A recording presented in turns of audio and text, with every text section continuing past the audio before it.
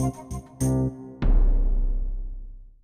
actually so happy to be in this room because I'm looking around and it's been a long time. I think since the JVP membership meeting, since I can look around and actually see a room of friendly faces and folks that I admire so much for all the tireless work that they continue to do as they grow their families and continue the struggle. So I'm going to begin by sharing, I guess, stories, as we're all sharing stories. In February 2012, a young unarmed boy was fatally gunned down. And this July, a jury acquitted his shooter, citing that he had a right to self-defense. The judgment made little sense. 17-year-old Trayvon Martin was unmanned save for a bag of Skittles, its high fructose corn syrup being its most potent ingredient. But the jury agreed that George Zimmerman experienced reasonable fear at the sight of a black child in a hoodie sweatshirt. A reasonable enough fear to use a lethal weapon to fatally shoot this boy.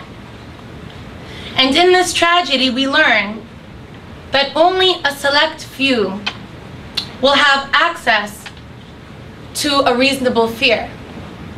Only a select few will have the right to kill in the name of self-defense. And we as a society, through pop culture, the legislation of criminal law, the production of scholarly knowledge, and the influence of big money on our elected officials, have constructed this condition, the condition of exclusive self-defense and the exclusivity of victimhood. This summer, I had the honor of co-leading an interfaith Peace Builders delegation with Josh Rubner, and I see Emily in the room, and Mike, who continue to lead this wonderful effort. But I had the honor of co-leading the IFPB delegation with Josh, and we met with David Wilder, the head of the Hebron Settlement Council, who is a US-born Jewish man from Cleveland. Hebron, for those of you who do not know, is the site of the most extreme forms of tangible violence. The settler movement began to colonize it in 1967 in what they regard explicitly as their homecoming. They are ideologically motivated and more committed to being on the land which they believe belongs to them by divine decree than they are committed to the idea of Israel. Unlike other settlements that are built on Palestinian hilltops to facilitate the surveillance and control of the Palestinian population, the settler community in Hebron is built in the middle of the city. It forms a donut hole that geographically, socially, and economically fragments the entire city. In response to a question about Baruch Goldstein, the Israeli settler who killed 29 Palestinians as they prayed in the Ibrahimi Mosque in 1994, David explained, quote, "You can count on one, maybe two hands, the Jews who have used violence that was not in self-defense." Another delegate asked him about the culture of fear within Israeli society. And David, who wore a pistol on his hip, which Josh kept referring to as his Glock, responded, quote, "We don't live in a culture of fear.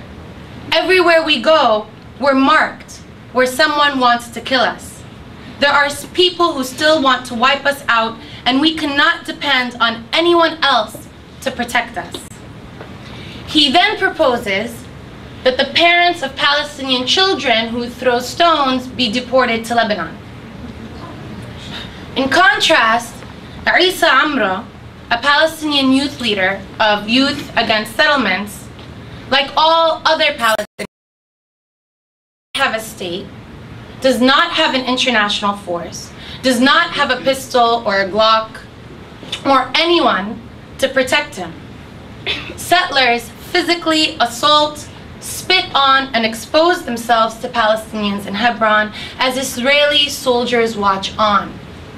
They intervene only when Palestinians move to defend themselves, and in those instances, arrest the Palestinians. Isa comments, I am a nonviolent activist, but I believe in defending myself. The problem is that I cannot. Under military law, Isa explains he is guilty until he can prove otherwise, while all the Israeli settlers are innocent until they are proven guilty. Isa is not eligible to be a victim, and Isa is not eligible to exercise self-defense. He cannot experience a reasonable fear because he is always a looming threat for his incontrovertible characteristics. Amongst Americans, and certainly those concentrated here in the Beltway, only David's fear is reasonable. And it is in this context that we are working to change U.S. foreign policy in the Middle East, in a condition where Palestinian victimhood is not only hard to imagine, but insisting upon it can be considered offensive and even anti-Semitic. During Operation Pillar of Cloud, which is way too kind a name for the 8-day pummeling of Gaza yet again in November 2012, the Washington Post ran an image of Jihad Mashrawi, a BBC journalist who was mourning the death of his 11-month-old son, on the front page. Then Israeli ambassador Michael Oren declared that the portrayal of Palestinian suffering was part of Hamas's media strategy against Israel, and therefore constitutive of an existential threat to the state. What is so threatening about the photo is its universalization of suffering. In the instance of mourning captured in that photo, not only are Palestinians able to be victims, but in that moment their suffering is equal to that of Israelis. And the proposition, according to Ambassador Oren and others, is no less than an existential threat to the state. And in fact, it's true. There's something to be said for that. It's not an existential threat to the Jewish people, but it could be a threat to the state itself, and specifically to its settler colonial project, a project that aims to establish control over historic Palestine, wherein the Palestinians are subordinated by law, policy, and decree, where they are herded into concentrated areas of land within the West Bank, within Israel itself, and within the largest canton of Gaza, and where even the history of the Palestinian population, just like their presence, is diminished. To be able to continue the settler colonial project and not accept that human rights atrocities are being committed necessitates that the equality of Palestinians be unimaginable. It's a dehumanization project at its very core. And so achieving a viable peace with justice, or justice with peace, requires addressing this root issue, challenging Israel's settler colonial project and the dehumanization of Palestinians. Instead, the peace process for the past 20 years has attempted to tolerate this project while creating acceptable living conditions for Palestinians in exceptional geographic areas. And there are two issues here. One is about the potential for two states to successfully remedy an expansive settler colonial project. And if so, what are the conditions necessary for this to succeed? The other is about the role of Oslo and the two-state solution together, because that's what we've been pursuing. And this, we know, has been a dismal failure.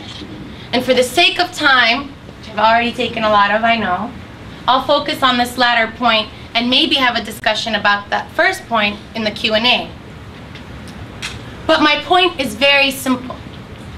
Even the most ardent supporters of the two-state solution should be vehement opponents of the Oslo peace process.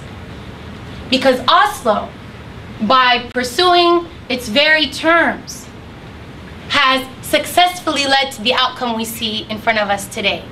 It's not a failure to adhere to Oslo. It was because of our adherence to its terms that we are now faced with the conditions where the two-state solution is effectively been torpedoed.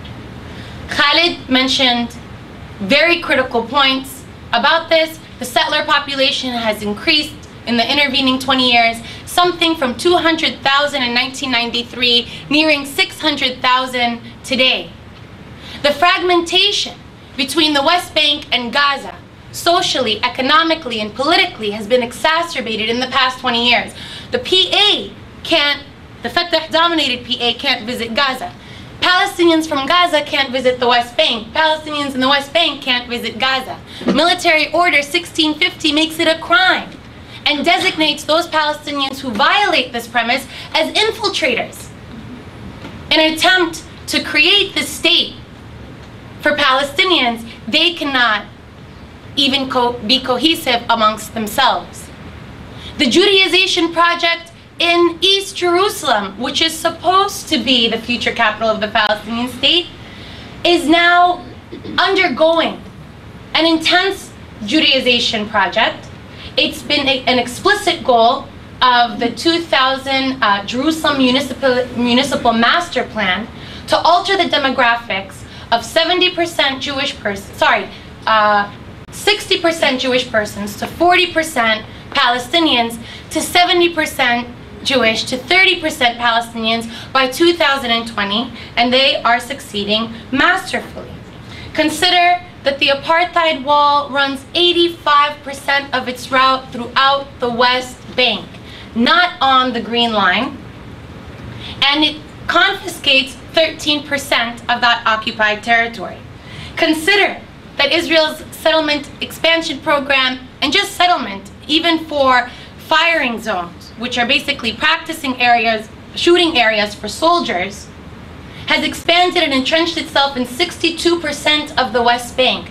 30% of that is the Jordan Valley, which we never talk about because there aren't a lot of settlers there. There's just a multi-million-dollar date palm industry there that belongs to settlers.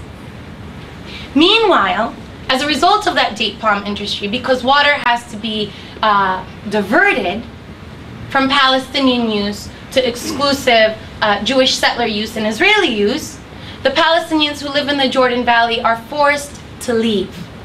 The population has been diminished. From 1967, 400,000 Palestinians lived in the Jordan Valley. Today, that number is 56,000 and dropping. And unfortunately, these devastating circumstances, as I mentioned, do not represent Oslo's failure, but represent adherence to its terms. And I'll mention just a few of those terms. One, international law was not a point of reference. In a situation where there is no parity between two parties, law will serve the weak. And as Khalid mentioned, in this situation, weakness on behalf of Palestinians, or Palestinian weakness, has been institutionalized. Law, international law, for all of its faults, I will admit and don't want to stand here and have a debate about how bad international law is, but for all of its faults, creates balance and parity when that inequality exists.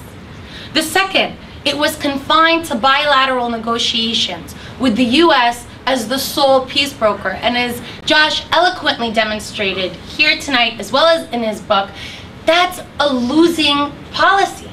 There is nothing good to come of that approach because the US has been unwilling to actually shift the status of power, and when it has been willing, it's been unable to do so because of domestic considerations, as was demonstrated after the first call to halt settlement expansion, and of course thereafter as well. Third, Oslo prioritized Israeli security above all other considerations. Everything else is conditioned around Israel's feeling of security, which has no exogenous factors that actually measure it. And so here we are in this cyclical, non-ending process. And fourth, and most devastatingly perhaps to Palestinians, as pointed out in lesson 5 by Khaled, or was it lesson 4? You tell me. It neutralized the Palestinian leadership's ability to act as a liberation movement, and instead made them responsible now as a state-building institution and an outgrowth of Israel's occupation regime.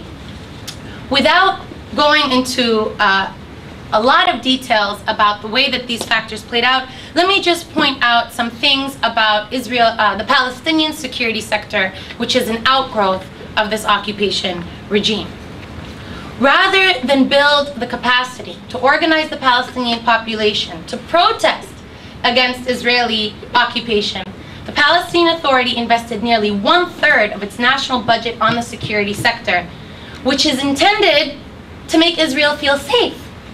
And during Operation Cast Lead, and other very awful misnomer, Lieutenant General Keith Dayton captured this arrangement when he said, quote, "The IDF also felt after the first week or so that the Palestinians were there and that they could trust them. As a matter of fact, a good portion of the Israeli army went off to Gaza from the West Bank, and think about that for a minute. And the commander was absent for 8 days. That shows the kind of trust they were putting in these people now." And General Dayton was describing the trust that the Israeli authorities had in the Palestinian security forces to police the Palestinians and quell their protest. And these Palestinians comprise or constitute 65,000 of the PA's 160,000 employees. That's approximately 40% of the public sector and 30% of the national budget. Consider that in 2012, 11% of the Palestinian national budget was spent on health, and 19.4% was spent on education. And even less is spent on the agricultural sector. I mentioned that in the Jordan Valley, because of the diversion of water, Palestinians have been forcibly displaced. Well, there's no coincidence that in 1993, 28.5% of the Palestinian national budget was spent on supporting Palestinian farmers. Today, that's dropped to less than 5.8%. In contrast, the security spending has increased to 30%. Resistance need not be absolutely mind-boggling and extraordinary. Resistance could be as simple as spending more on the agricultural sector to aid farmers to actually stay on their land and to cultivate an economy. And in fact, failure to do so has cost the Palestinian economy 110,000 jobs a year, about 10% of its annual GDP. Now, what makes this Palestinian Authority unable to shift course and to resist? Not simply, it's complicated, but at the core of it is the fact that this Palestinian Authority exists on a charity economy. There is no national economy to speak of. There is no other way to be able to feed the Palestinian population and to employ them. Why aren't Palestinians revolting against their own corrupt authority? Because 65,000 of them and no alternatives. So let me wrap up. I'm getting the sign. But, oh, maybe I don't, oh, okay. I should have kept reading. Let me wrap up on an uplifting note, okay? So, the most that we can expect by continuing in our Oslo framework with the two-state solution, right? And I was careful to distinguish those. There's Oslo and there's two states, but Oslo and two states is absolutely devastating. And then we can talk about the virtue of a one-state solution, right? But what happens in this process is this bifurcation of a human rights program and a political program, so that politics becomes supreme. And in fact, unlike other cases like Bosnia and South Africa and Northern Ireland, where human rights constitute part of the solution. Here, human rights are part of the problem because they would impede actually achieving a political solution.